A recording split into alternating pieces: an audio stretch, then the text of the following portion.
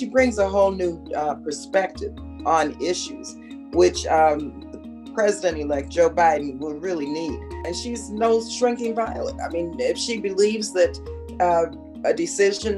if she believes that one decision should be made versus another, she's going to weigh in and give her thoughts and opinions. Of course, the president has the final say. He's the president.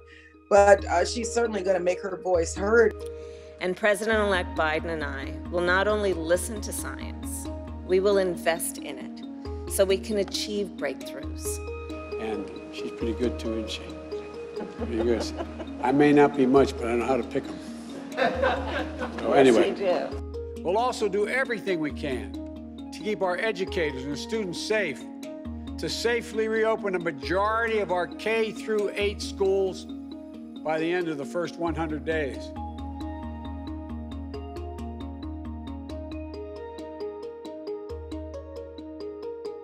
My goodness, those of us who come to these positions, we come to them knowing full well that we have a burden to make sure that we do it in such a way that there will be people coming after us or behind us, is what I want to say.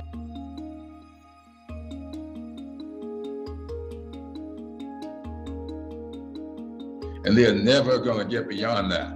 What we have to do is get the people of goodwill to help us get through that, if not over that and around that.